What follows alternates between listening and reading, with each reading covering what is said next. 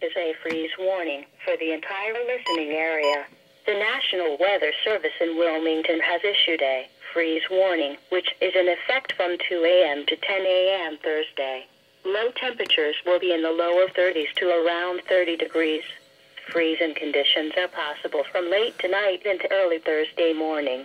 Unprotected outdoor plants will likely be damaged or killed.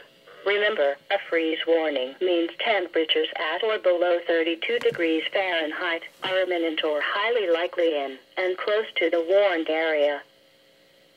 A freeze watch remains in effect for Knox, Marion, and Morrow counties from late tonight through Thursday morning. Temperatures are expected to drop into the upper 20s to lower 30s overnight. The temperature is expected to reach the freezing mark around 2 a.m. in the morning and continue through the rest of the night.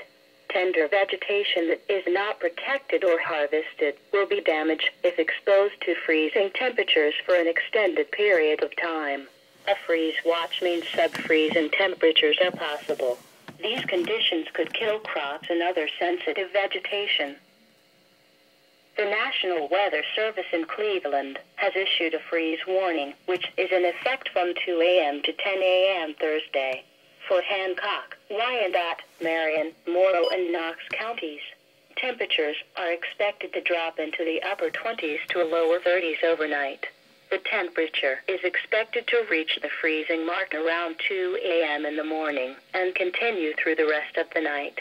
Tender vegetation that is not protected or harvested will be damaged if exposed to freezing temperatures for an extended period of time. Reminder: a freeze warning is issued when freezing temperatures are forecast to threaten outdoor plants. If you are in the warned area, you should harvest or protect tender vegetation. Also, potted plants normally left outdoors should be covered or brought inside away from the cold. Stay tuned to Weather Radio for further details or updates. The National Weather Service in Charleston has issued a freeze warning, which is in effect from 2 a.m. to 10 a.m. Thursday. For Perry, Jackson, and Benton counties, temperatures will be in the lower 30s. Temperatures will fall gradually overnight and hover around the freezing mark for dawn on Thursday. Sensitive plants and vegetation may be damaged or killed if precautions are not taken to protect them. Reminder: a freeze warning means sub-freezing temperatures are imminent or highly likely. These conditions will kill crops and other sensitive vegetation. Now look